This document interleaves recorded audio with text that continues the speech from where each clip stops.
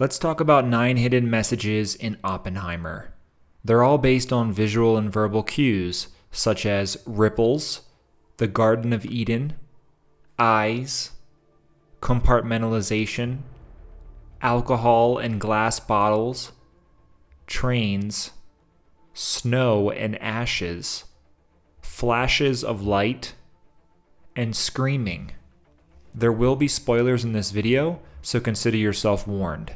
Let's start with ripples. Oppenheimer starts with Robert looking down at rain droplets creating ripples on the ground. Ripples are a big motif we'll see throughout this movie. When Oppenheimer speaks with Einstein at the pond, Albert throws a rock into the water, creating a ripple. Later, we see rain falling into the pond as well, creating an array of ripples.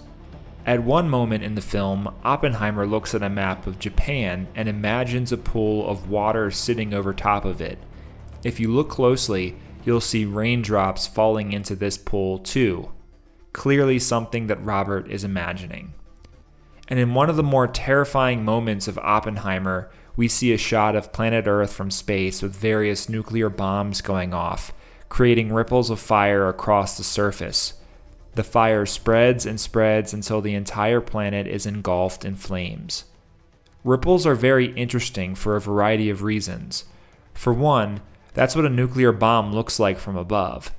Second, it's kind of what happens in a fission reaction, right? Starting from one center point, an enormous amount of energy is released that ripples outward for miles. Third, and most importantly, ripples are meant to show the consequences of creating this bomb. The ripple effects, as it were. Effects that not everyone could have anticipated, both physically and intellectually. The entire world did change, like the shot of planet Earth getting engulfed in flames. These are the ripple effects of creating a power this profound.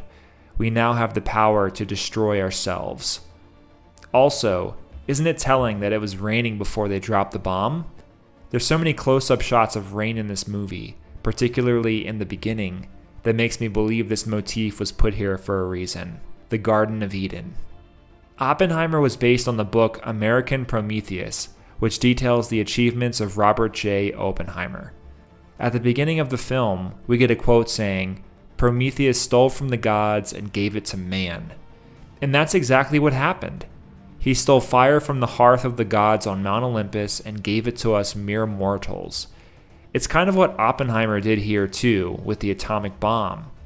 There's many references to God in this movie, which we'll get to, but let's first focus on some of the references to the Garden of Eden. First off, the apple. There's an apple someone gives to Robert's professor in college, which he poisons with cyanide. He eventually throws it in the garbage. The apple in the Garden of Eden story is from the tree of knowledge of good and evil. If you ate the forbidden fruit, you'd introduce death into the world. That puts the "I am become death, the destroyer of worlds" line into a different light for me. Not only that, but we see Oppenheimer naked with Jean a bunch in this movie. In one part, when he's getting questioned, he imagines that he's naked in front of the whole room. After Adam and Eve ate the forbidden fruit, they realized their nakedness and tried to hide it with some fig leaves. And finally, I think Einstein was the one who said, "You can't lift a stone without waiting for the snake underneath." The snake, kind of like the devil who disguised himself into a talking snake to convince Adam and Eve to eat the fruit. There's so many other God references I could name, like the Trinity test, the fact that Oppenheimer describes the bomb as having a divine power, or how Kitty tells Robert that he doesn't get to commit sin and refuse to pay the consequences. It's all right here for you to see. Compartmentalization. Compartmentalization is a delicious theme in this movie. It's used in the context of Los Alamos a ton, when Leslie Groves urges everyone to compartmentalize in order to maintain security. I thought I knew what compartmentalize meant, but I looked it up just in case. On one hand, it means to separate something into parts and not allow those parts to mix together, but there's another darker meaning that I think Chris Nolan intended as well. Compartmentalization is a defense mechanism in which people mentally separate conflicting thoughts, emotions, or experiences to avoid the discomfort of contradiction. In terms of security, Leslie perhaps wanted people to section off this project in their mind and not speak of it to anybody, to compartmentalize it. In terms of it being a defense mechanism, this is precisely what Oppenheimer and the rest of the scientists were doing. They separated conflicting thoughts to avoid the discomfort of contradiction. Oppenheimer knew full well the destructive capabilities of this weapon from the very beginning, but he compartmentalized that thought from the other one, saying if they didn't make this bomb first, then the Nazis would. And this becomes even more delicious when we think about what fission actually is. It's separating atoms, just like how in compartmentalization, you separate two contradictory ideas in your head. In the case of Oppenheimer, separating the thought that this bomb would do way more harm than good in his brain, ultimately, like nuclear fission, created an incomprehensible amount of damage. And it's something that, perhaps, American citizens do to this day. We compartmentalize the tragedy of dropping 2 atomic bombs on Japan from the fact that the bomb ended the war, and many American soldiers got to come home in one piece. Unfortunately, we can't separate the good from the bad here. We have blood on our hands as a nation, no matter how much we try to ignore it. Eyes. Christopher Nolan famously cast Cillian Murphy as Oppenheimer because as he read American Prometheus, the eyes of Robert Oppenheimer on the cover stared up at him the entire time. He thought of Cillian Murphy as a perfect casting. Eyes, in my opinion, are a motif in Oppenheimer.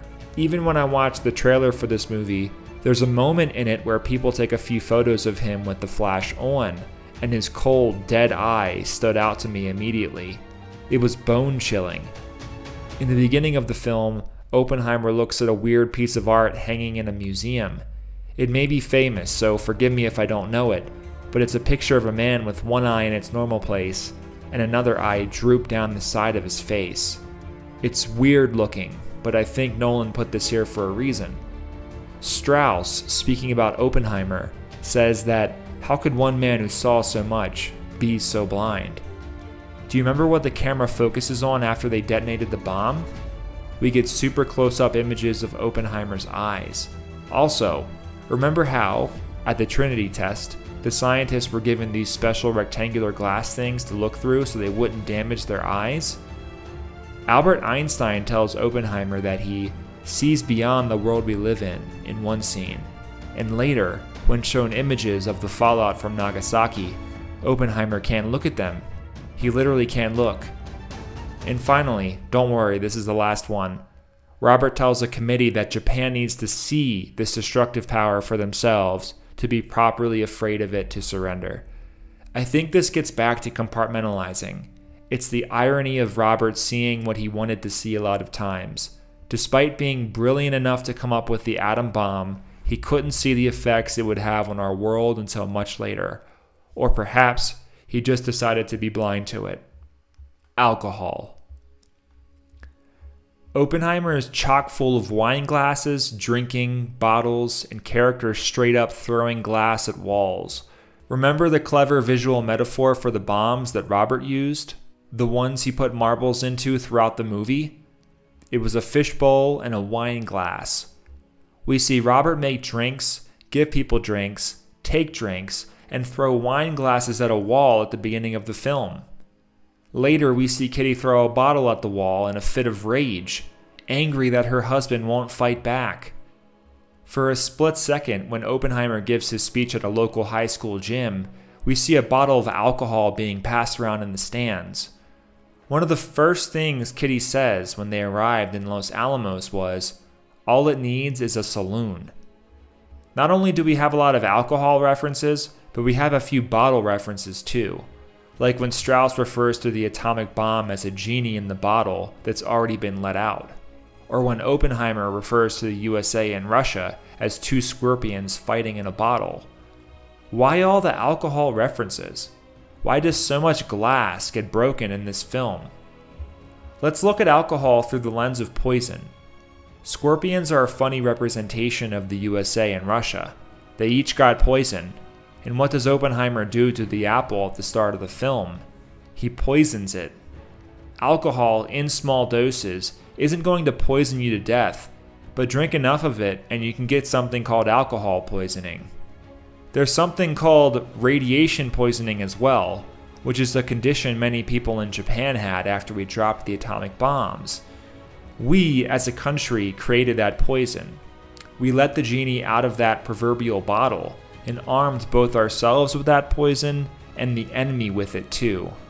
And in the process, we poisoned ourselves and the whole planet. Perhaps that's what this movie is trying to say here. We broke the world just like Kitty and Robert broke their glasses by throwing it at a wall. I wanted to end this video with 4 quick hidden messages in rapid succession. Trains. A few times in Oppenheimer, we hear the stamping of feet in a high school gymnasium that builds and builds to a rousing crescendo. It sounds like a train. There's also a couple actual scenes inside a train, along with a throwaway line about how one of the scientists at Los Alamos went on to lay railways afterwards. I thought this meant that this whole process, the building of the A-bomb and subsequent detonation in Japan, put humanity on a path which we can no longer escape from. Our destination is set. We will eventually destroy ourselves. Snow. In certain moments in Los Alamos, we see flurries of snow falling in the desert. When Oppenheimer gives his speech at a local high school, he has visions of ashes falling from the sky, a common scene after the detonation of a nuclear bomb. Snow and ashes falling from the sky look so similar, no? I thought this contrast was interesting and showed how the same punishment we deal to opposing nations will come back to affect us as well in a world where all nations have nuclear weapons. Flashes of light. Flashes of light come up time and time again in Oppenheimer. Before they detonate the bomb, a lightning storm happens in the distance, foreshadowing the massive flash of light that occur when they press that button. I think that also showed how our power that was once reserved for the heavens, lightning and powerful flashes of light, are now within the hands of mere mortals. The camera flashes of reporters that we see connect to this as well, I think. And as Oppenheimer sits in a dark room watching a projector full of images from the destruction of Hiroshima, we get the same visual motif again. Flashes of light holding the truth of this new power. Screaming. There's a lot of screaming in this film. Robert comes home to see Kitty drinking in one part because the baby won't stop screaming. When Oppenheimer calls Kitty later on to tell her the detonation was a success, the babies are screaming in the background too. And in one small moment, as Oppenheimer gives his speech to a crowded gymnasium, the cheers of the audience are muted and we hear the solitary scream of a baby. They made a worse world for their children to come into. Anyway, that's all I got on Oppenheimer for today. I'd love it if you like this video and subscribe to my channel. Also, comment down below what you might have seen in Oppenheimer. What did you think of this movie? What visual motifs did you see? I would love to hear from you. And if you want, sign up for my Substack. It's a free newsletter where you get the written versions of all of my videos. The link is down in the description. Alright y'all, I'll see you next time.